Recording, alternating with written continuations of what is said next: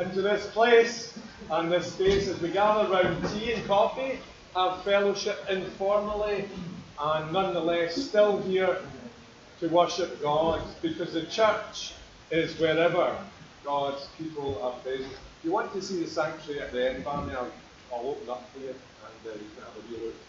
And I'm sure Elizabeth can let you into the classes as well. Let's gather ourselves together in the call to worship. And when we're in Catholic Church, we say this together rather than just me saying it. So I'll count you in 3. 1, 2, 3. Be on your guard, stand firm in faith, be courageous, be strong, do everything in love. Some of our singers are now going to sing to us a song called Turn Your Eyes Upon Jesus. I know it well, apart from the not so sure.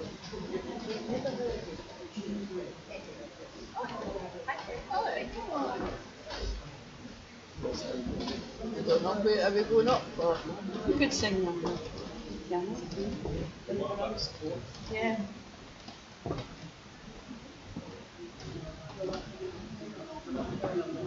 I know.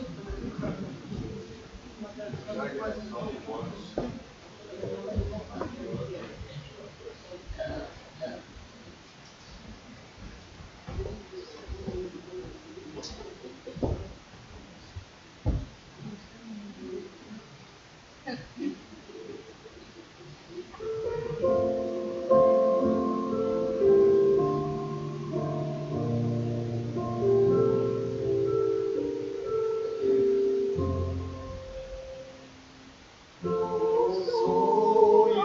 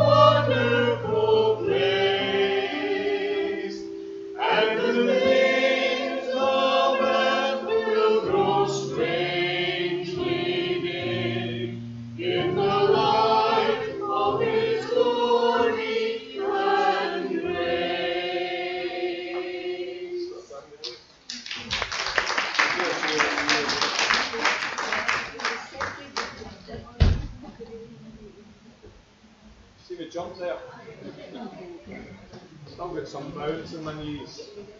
Just not telling you about the shooting pain that it underlies. So this is our refrain song that we sing every Sunday. Verse 1 of 198 Minute Wafer. You know it well, it's on the screen. Let us build a house.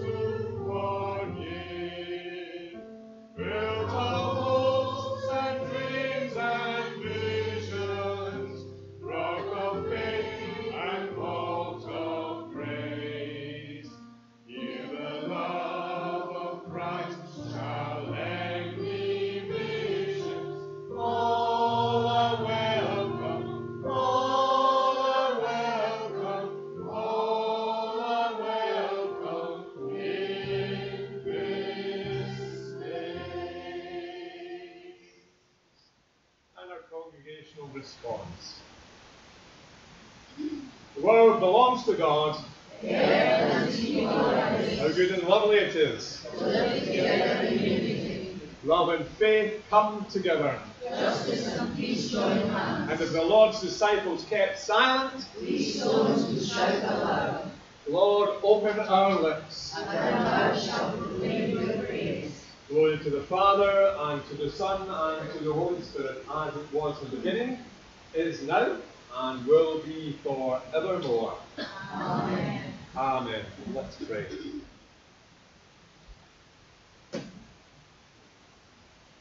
Lord God and Heavenly Father, as we gather in this place and have already expressed how life is tiring, we ask on this day of rest that we know your rest through the Holy Spirit.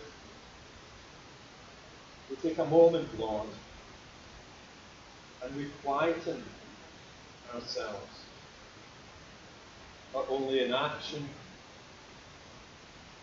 but in heart and mind.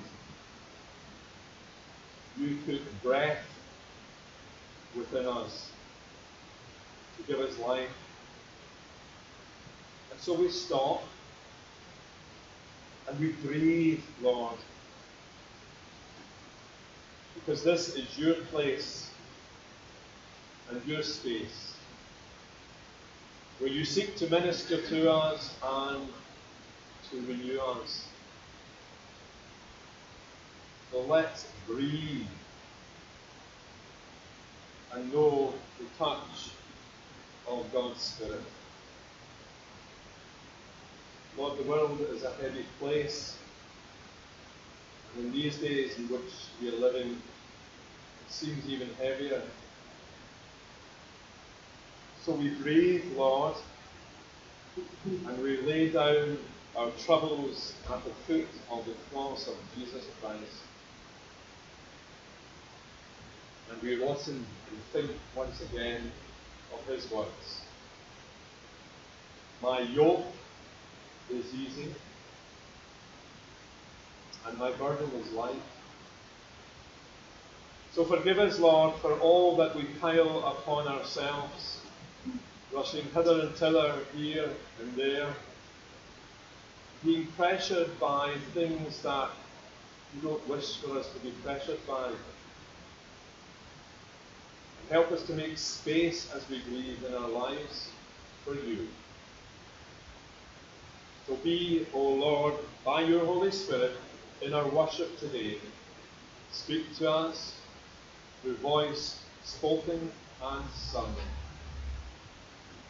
Through the words that we read, through the activities we do, over the coffee and the chat that we have, that when we leave this place, we will do so knowing that we have met with our God and be with his people. To the glory of one God, Father, Son, and Holy Spirit, ever to be praised. Amen. Okay, the exercise, I want you all to just read.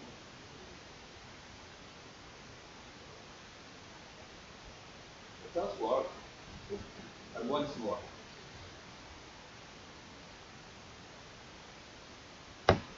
Having cleared our heads a wee bit, we're going to have a reading from Psalm 146.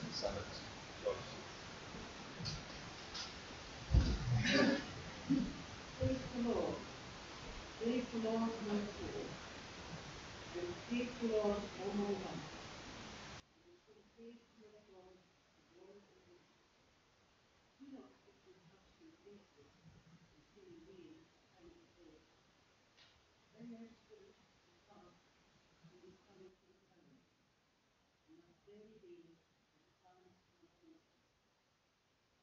Blessed are those who walk with the God of Jacob, whose faith is in the Lord their God.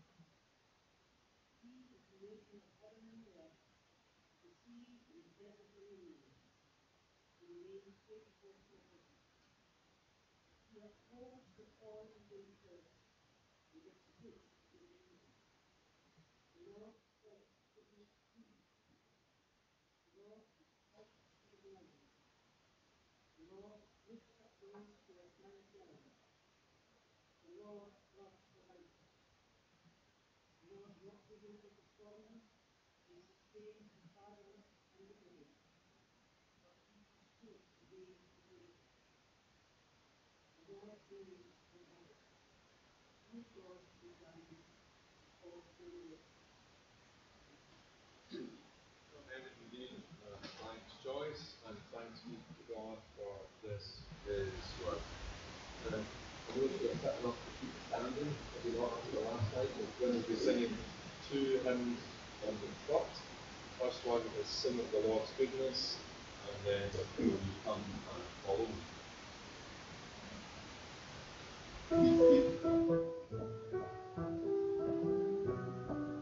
You're able to stand for this.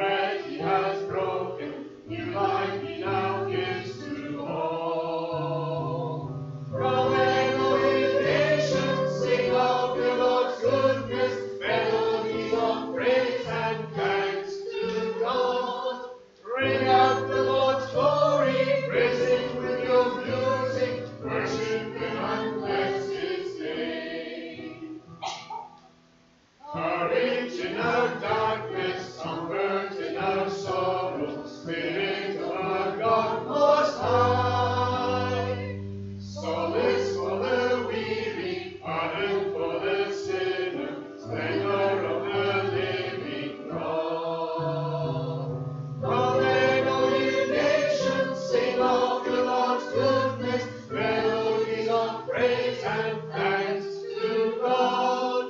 Ring out the Lord's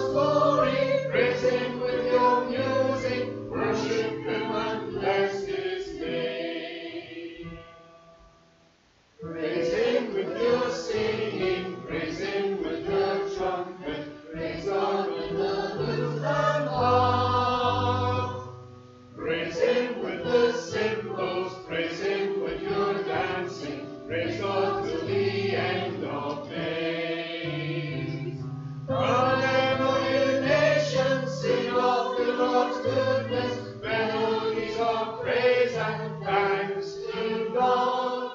Bring out the Lord's glory, praise Him with your music, worship Him and bless His name. Stay stood standing as we sing Will You Come and Follow Me.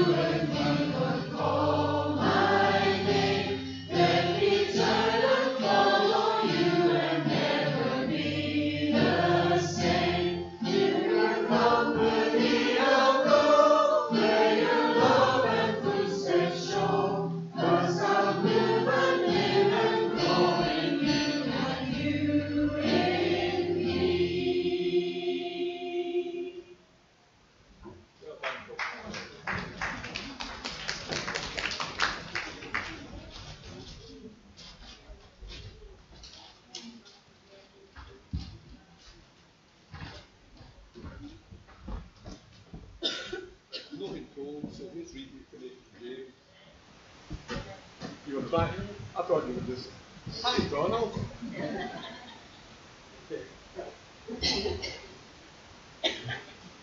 James chapter 2, starting at verse 1. Favoritism forbidden. My brothers, as believers in our glorious Lord Jesus Christ, don't show favoritism. Suppose a man comes into a meeting wearing a gold ring and fine clothes, and a poor man who shouts also comes in. If you show special attention to the man wearing the fine clothes and say, what do you say to the poor man and who is sick and poor? Have you not discriminated among yourselves? Come together and treat your first. Listen, my dear brothers, Has not God chosen those who are poor in the eyes of the world to be rich in faith and to inherit the kingdom He promised to give? Is it not the rich who are exploiting you? Are they not the ones who are dragging you into court? Are they not the ones who are slandering the noble name of Him? If you really keep the royal law found in Scripture, your neighbour and yourself, you will do right. But if you show favour to you, you sin and are convicted by the law and all break it. For whoever keeps the whole law and yet stumbles at one point is guilty of breaking it. For he who said, do not steal, also said, do not murder. If you do not commit adultery, but do commit murder, you can murder. Seek and act as though of those who are judged by law, that because judgment without mercy will be shown to anyone who has not been mercy. Mercy triumphs over judgment. What good is it, my brother, if a man claims to have faith as an infant? Can such faith save him? Suppose a brother or sister is without faith in name too. If one of you says to him, no, I wish you well, keep warm and hot, it is nothing. What good is it? In the same way, faith by itself is not accompanied by action. It's faith. Amen. Indeed, thanks. And thanks be to God for the second reading of His Holy Word. So for you who haven't been to Catholic Church before, and it's good to see you. Sorry, a small gathering, smallish gathering, look very happy. But what we do now is we pray for a wee bit and we have more coffee and chat. We're going to be looking at the Bible later on, so if you've not got a Bible in front of you, let me know because I've got plenty here. So a wee bit of relaxation over tea, coffee, a wee bit of chat, colouring in maybe, doing your word searches or whatever you want to do. But be ready, be opening your Bible after this round of tea and coffee. So just remember that breathing I said, just relax and enjoy your tea and coffee.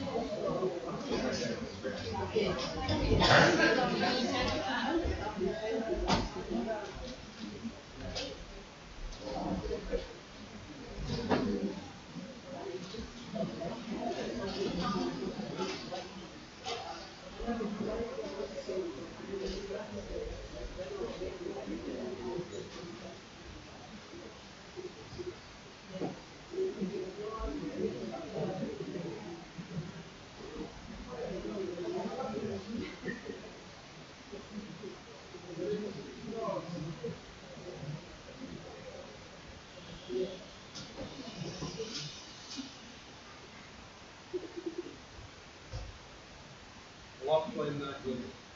You have a 2-minute warning, and you tell people you're ready to start, and then you wait to see how it moves around the room slowly. People realise that, oh, someone wants to say something. So we're on our Gospel reading now, and we're on the cycle where we're looking at the book of Mark. So Mark's Gospel, Mark chapter 7 and verses 24 to 13. Now you have an option now, you've got your Bibles, you can either look at the Good News or you can follow on the screen. But I am reading from the New International Version. So if you're looking at your Good News, then it sounds slightly different from what your ear can read because it's a different translation. So you can either watch the screen or dip into your paper Bible. I thought I gave myself saying that. Paper Bible. Right, and let's read together the word of the Lord. Jesus left that place and went to the vicinity of Tyre. He entered the house and did not want anyone to know it, yet he could not keep his presence secret. In fact, as soon as they heard of it, and a woman whose little daughter was possessed by an impure spirit came and fell at his feet. The woman was a Greek born in Syria, Phoenicia, and she begged Jesus to drive out the demon out of her daughter. First, let the children eat all they want, he told her, but it's not right to take the children's bread and toss it to the dogs. Lord, she replied, even the dogs under the table eat the children's crumbs. Then he told her, for such a reply, you may go, the demon has left your daughter. She went home and found her child lying on the bed, and the demon had gone. Amen, and thanks be to God for this his most holy word. And to his name be all the glory and honor.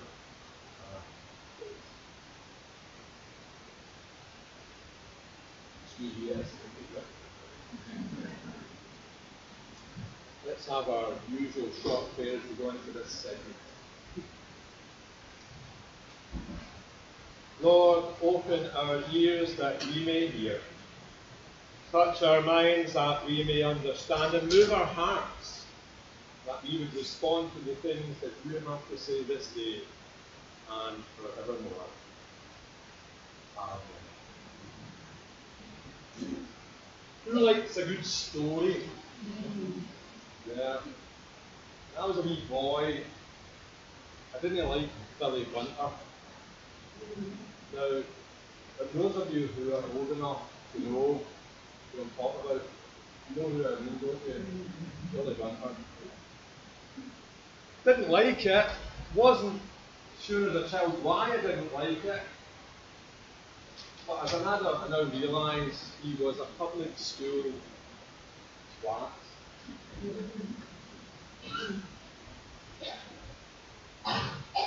You shocked? Do you like Billy Bunter?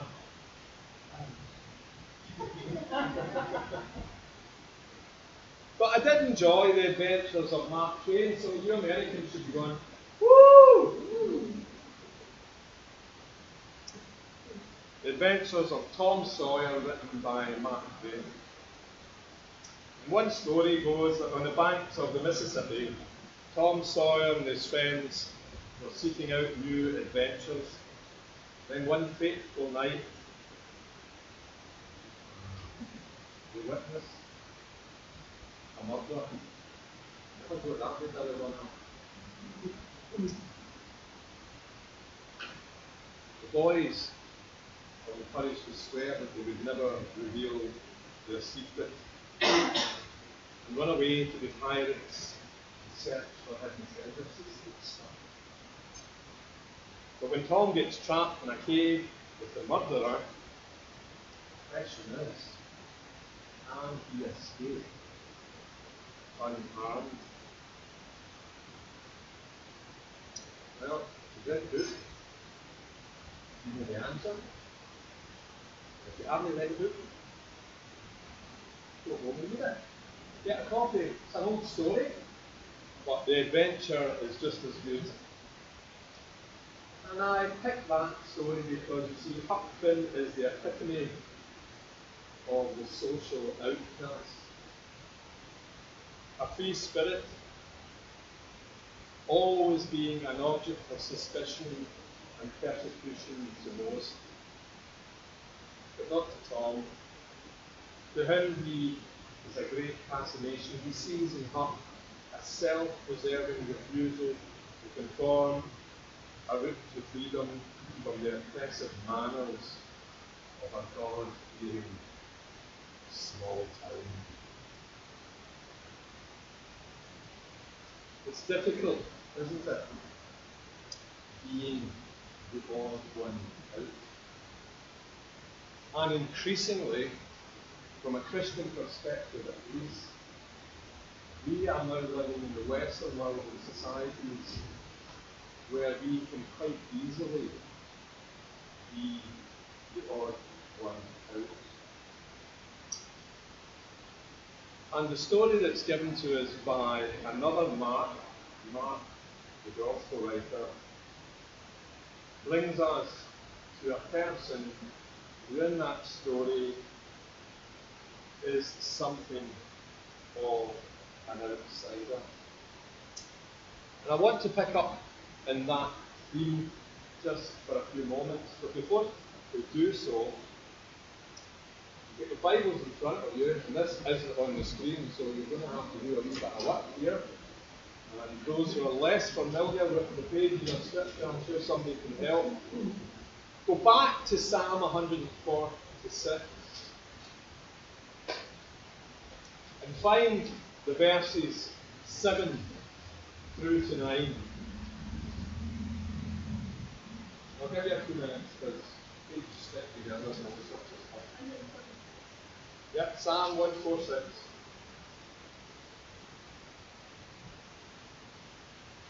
Every time I encourage people to open their Bibles, I remind folks that that is the central authority of our faith. So, Psalm 146, look at the verses 7 to 9.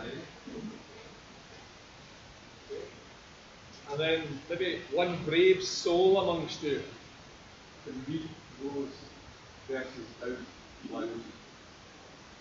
Okay? So if you want to volunteer, the easiest way to do this rather than me to jump all over. Oh, there we go. See.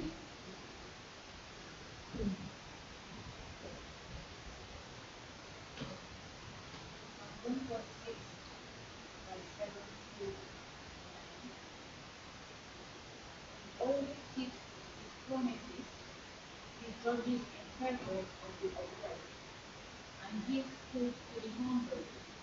The Lord sets prisoners free and gives sight to the blind. He lifts those who are fallen. He loves his righteous people. He protects the strangers who live in our land. He helps widows and orphans, but takes the wicked to their ruin.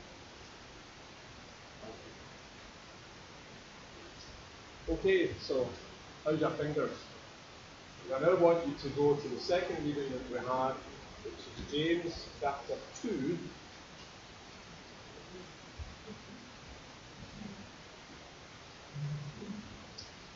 And I particularly want you to home in on the verses 5 to 6.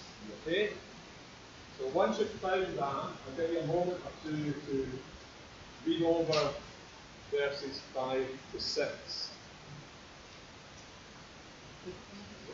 So that's James 2 and the verses 5 to 6. James 2, 5 to 6. Listen, my dear brothers and sisters. God chose the poor people of this world to be rich in faith and to possess the kingdom which he promised to those who love him. But you dishonor the poor, who are the ones who oppress you and drag you before the court. The rich, they are the ones who speak evil of that goodness which has been given to you. Praise the Lord. Praise the Lord. Thanks for that again. Okay. So we've heard those verses, and I'd like you to go to Mark's Gospel, the reading that we've just had. And what I'm going to do, because we're going to do a wee bit of work on this, is read over that whole passage. It's entitled, it's not a long one. So if you go back in your Bible, and Angus, if you can find it again, put it on the screen. So it's Mark 7, and it's the verses 24 to 30. Okay? And you've heard me read it, but I want to give you a time to put your eyes on the words yourself and just maybe a wee bit longer just to take in the content of that story. So Mark 7 and 24 to 30.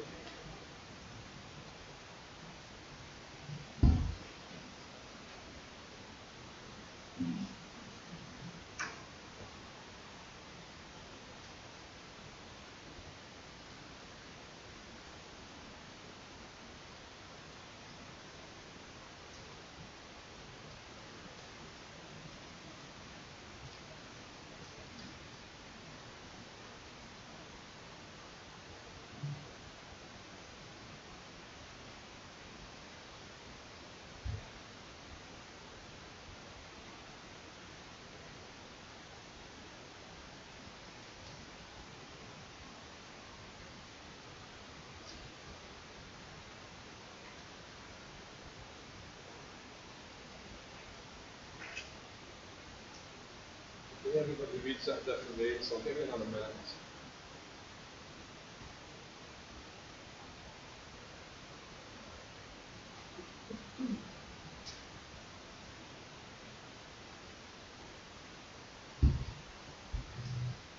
I've got three questions. Okay, so when you're reading it, read it knowing that I'm going to ask about the passage. It's not difficult stuff that I'm going to ask, but it's to make you aware of the content rather than just washing over you.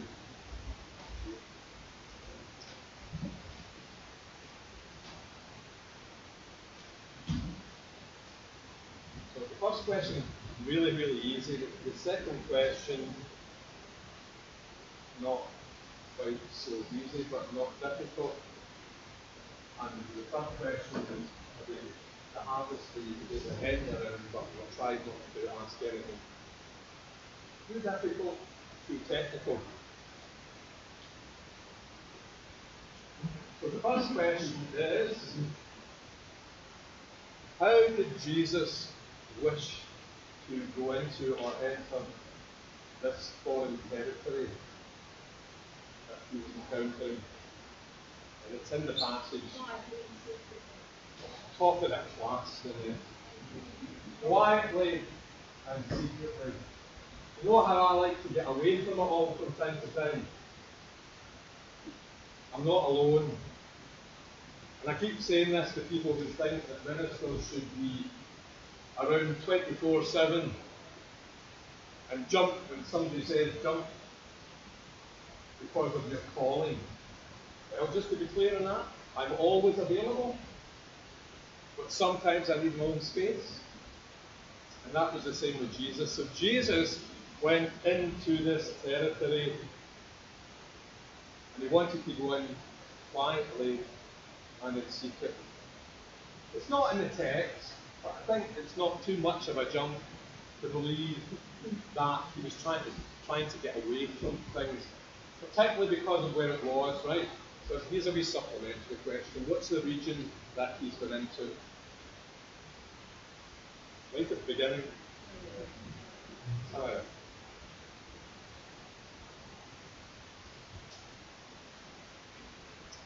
He encounters somebody, a woman.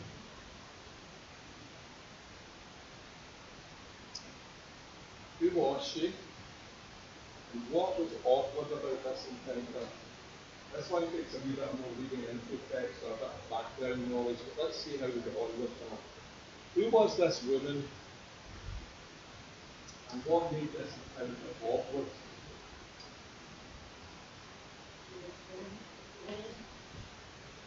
Not them, Joyce. That's as clear as we read it. She wasn't a Jew, and she was a foreigner. The significance of where Jesus had gone to is that Jesus' ministry in the first instance was predominantly towards his own people, to the Jewish community. But he ventured out of that region. So what makes this encounter awkward?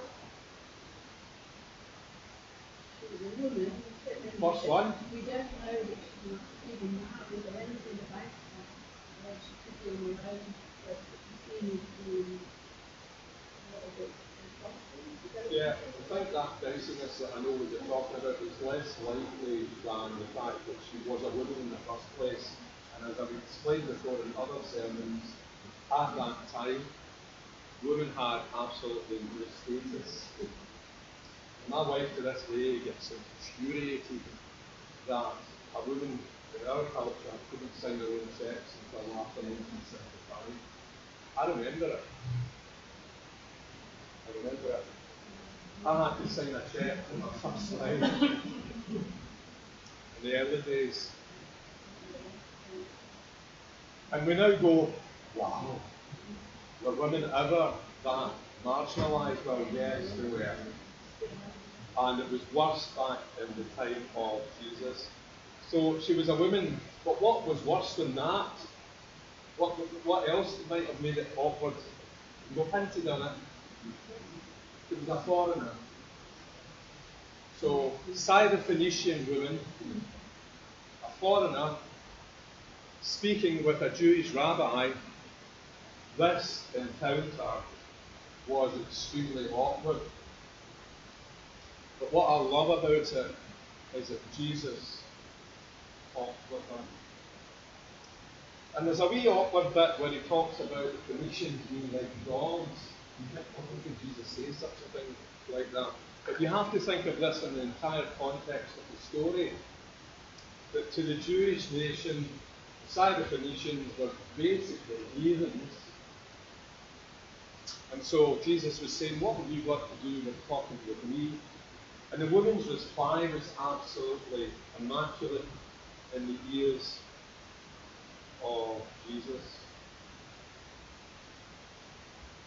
So what was amazing about this encounter?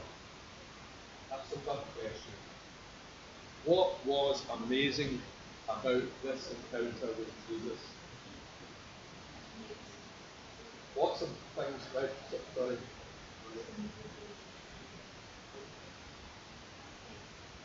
Okay.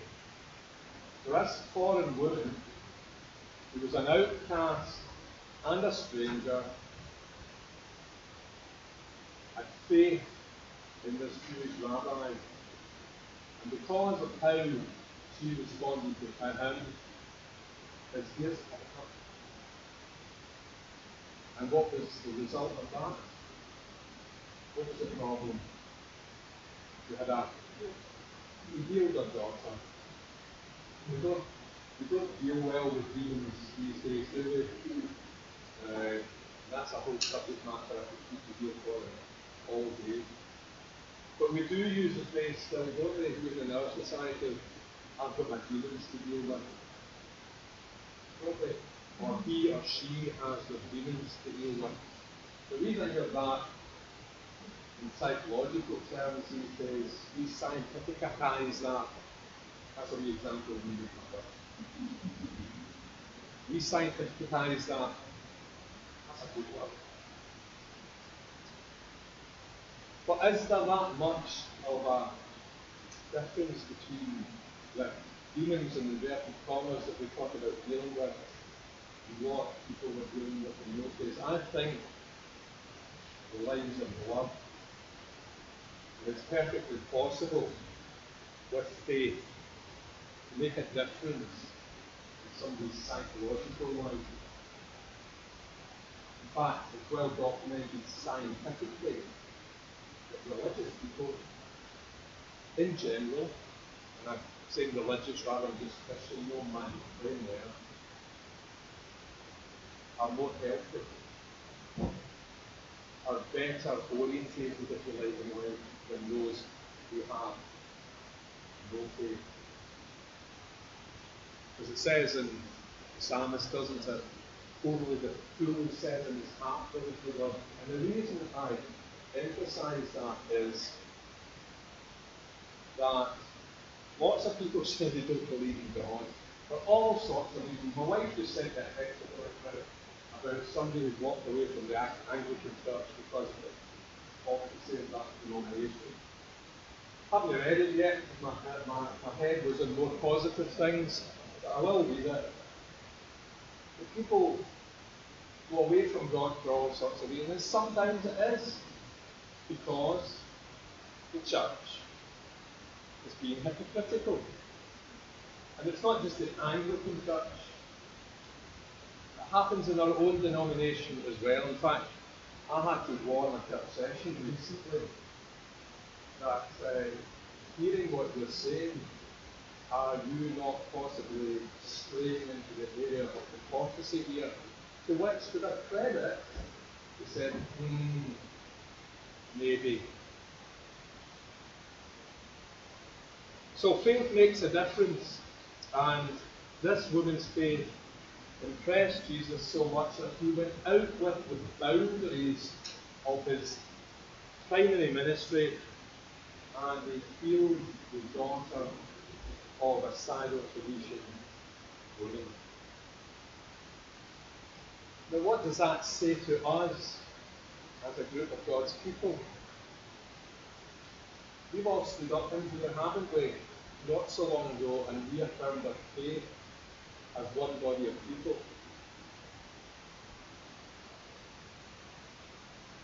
So we believe in God, we follow Christ, making us Christian. We're saying yes to Jesus. But how we conduct ourselves, how we behave, and most subtly, I think, the attitudes that we adopt make the difference of whether somebody can hear the gospel, the good news, or not hear the gospel. Because, fellow Christian, if you sin publicly and it's seen, the world is all over it. Christians are not meant to be able like that. It's funny, isn't it? People who don't believe seem to think that we know how we should conduct ourselves. And there's truth in it. You are my witnesses, says Jesus. So it's expected that because we are his witnesses, that we witness in a positive sense. It's not all about being overly evangelical or being overly preachy.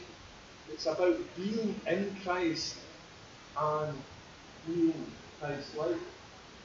Did you know that the original term Christian was given as an insult? Did you know that? The early Greeks and the Romans called Christians as an insult. The insult was they're little Christs. They're a smaller version of the Christ who walked this earth. But what did the Christians do? They embraced that. And they said, yeah, okay, that's your attitude. Yeah, we are little tiny Christs. So we're meant to reflect Jesus in some way. And most of you know me well enough that I'm not preaching the gospel of perfection, because we also read recently, didn't we, on the wall there, that mercy is better than judgment. James says mercy is better than judgment. So, contrary to what some people may think, Christians don't always go around judging other people, but some unfortunately. But no, that's Christian. And I hope my congregation will reflect that. We don't go around judging people. But what we do say is, see this troubled water? We have another way of looking at it. And the last week we touched on, didn't we, that we have another way of looking at creation as well. We have different eyes. We are expected, friends, to have the eyes of Jesus Christ and look at the world the way he looks at the world. So in conclusion, we looked at verses from Psalm 146 and James 2, and we've dug a wee bit into the Gospel of Mark and the encounter with the Syrophoenician woman. I've hinted at this before. We would pick readings for 3 different parts of the Bible. We'll use that common thread. So what do you think the thread is throughout our 3 readings this morning? What's the thread that comes to all of them?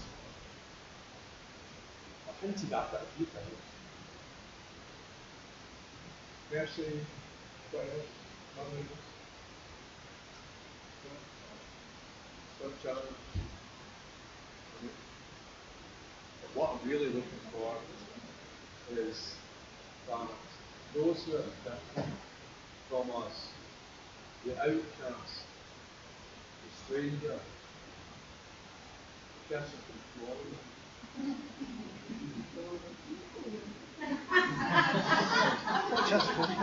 Where's she from? California. I knew the hot place, California. Then on that massive continent, Boston. Nigeria. Nigeria, James. You get the top one. Nigeria. Then you foreigners from The worst. the worst time. And from your point of view, Birmingham. Stop it. Birmingham. From the point of view you use Fifers, I'm a foreigner.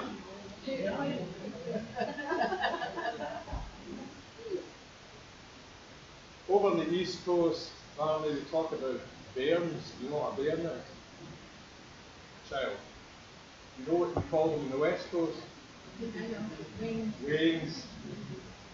I use bairns more now because Angus is softer, nicer term.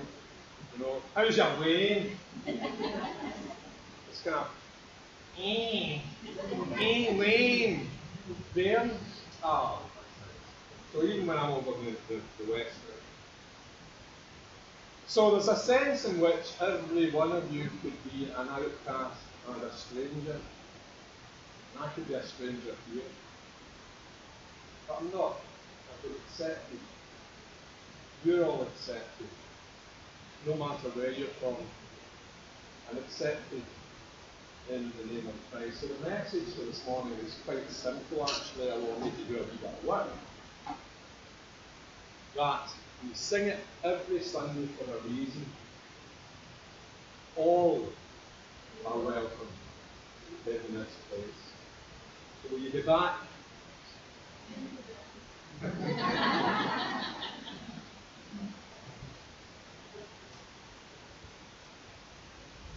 Fancy that the troubles that people have when they're different from other people groups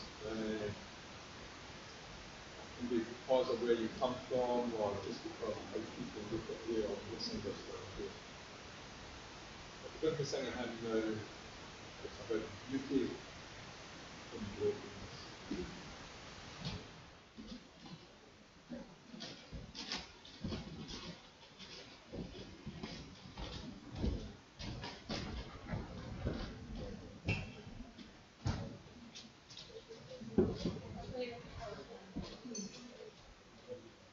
I'll tell you a quick funny thing. Angus and I first worked there, to run the glass of friends. They kept saying, how's Wayne doing? How's Wayne doing?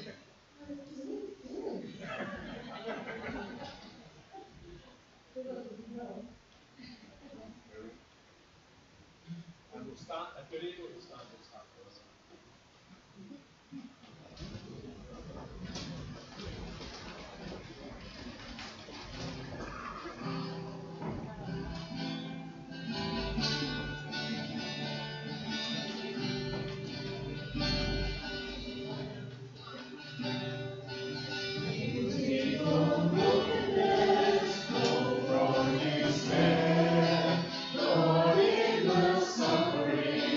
This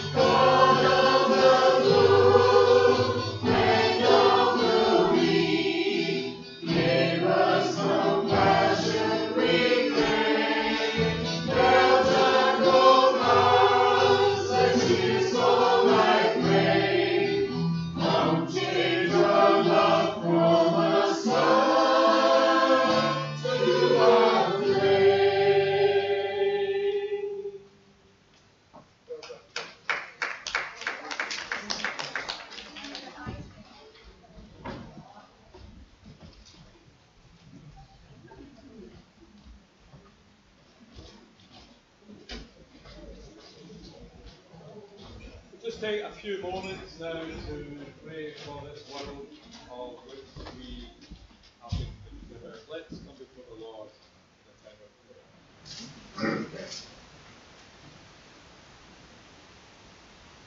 Father, as we've often expressed in both our conversation and our times together in worship, it's not difficult to see how problematic our world can be.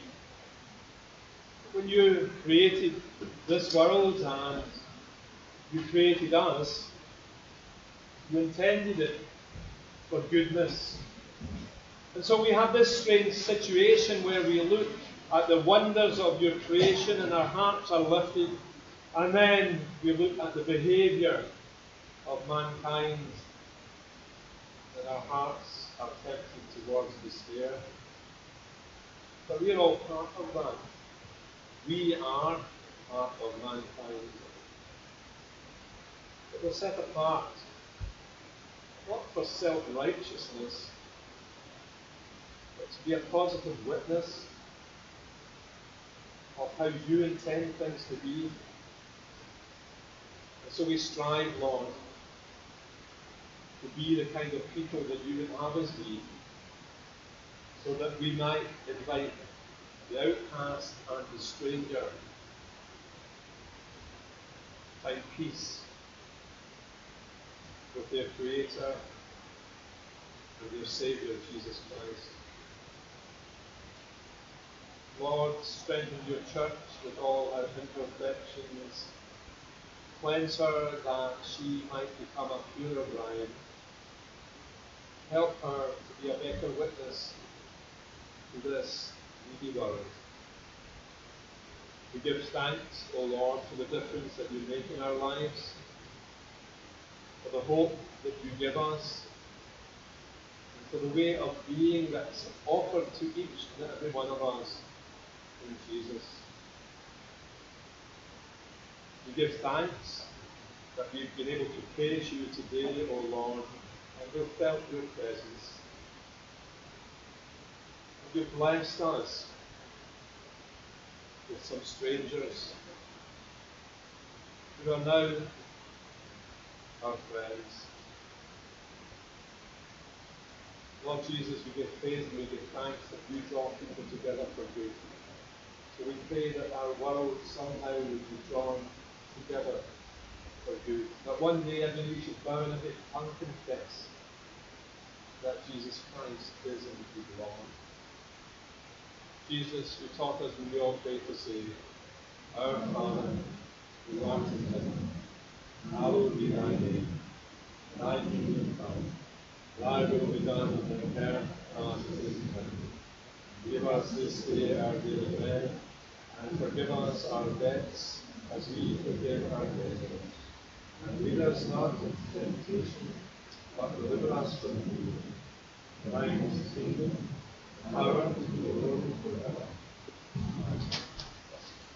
Well, you might be wondering, where's the wee bit that Angus and Andrea normally do, the song that they bring to us?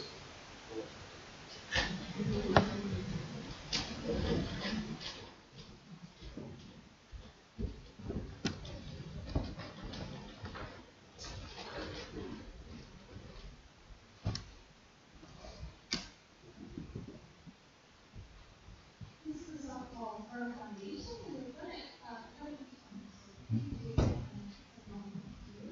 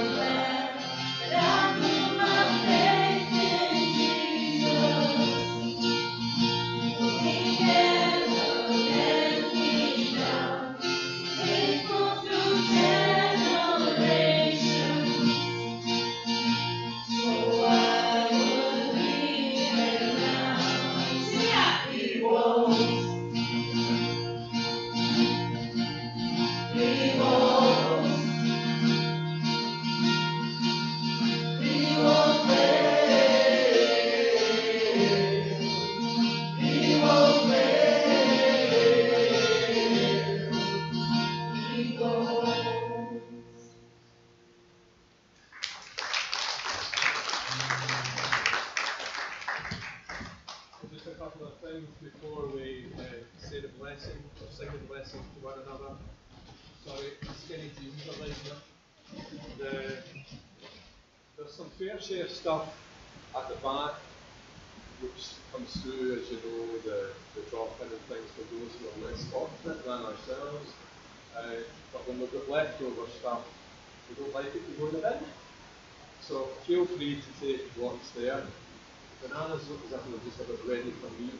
So I like my bananas. Don't like green bananas, but I like them a bit ripe. And I'll eat them right up until they're just about going mushy. I know, I knew I'd get that reaction. My wife Jackie, unless the skin is pure yellow, she'll not touch it. Too green for me.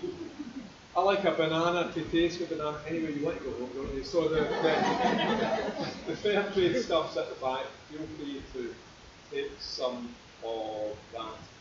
It's been a wonderful weekend. We had the Ceilidh. I've enjoyed being with you this morning, and I'm giving brownie points to those who were at the Ceilidh and managed to drag themselves out of bed this morning. And to our friends that are here for the first time, it's been good to have you with us. And we do hope that you will consider joining us again at some point. Next week, worship is in the King Glasses Sanctuary. It's going to be a short service, so I don't know if that will encourage you or discourage you from along. And the reason it's going to be a short service is we have the Bow Hill Highland Games in Bow Hill Park. We've been doing it for a few years now, and we would like as many people to attend that as possible.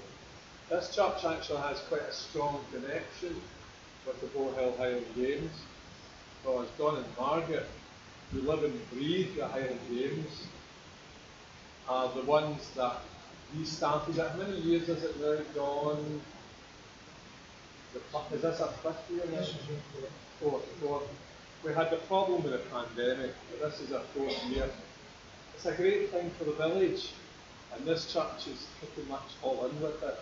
So we'll be having a shorter service so that we can run down as quickly as possible.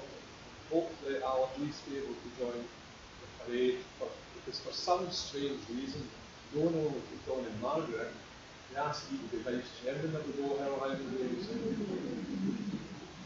So we try to be as supportive as possible. So I can't go to all the... You were at Braemar yesterday, John? Yeah, so living and breathing. And then he came back here with Margaret and others, wrote the Ceilidh and the other church this morning. You know what? We're all tired, but I hope after today, after our worship, we're slightly more invigorated. May the Lord be with you, and I'm saying, may the Lord be with you into a wonderful afternoon. Let's sing, May the God of Peace go with us. Now, you are allowed, we are shy Presbyterians, but I encourage people for singing this to one another to try and make a wee bit of eye contact. Don't do that. May the peace of God be with you. But a wee glance around the hall, we're all in it together. Let's stand for the blessing.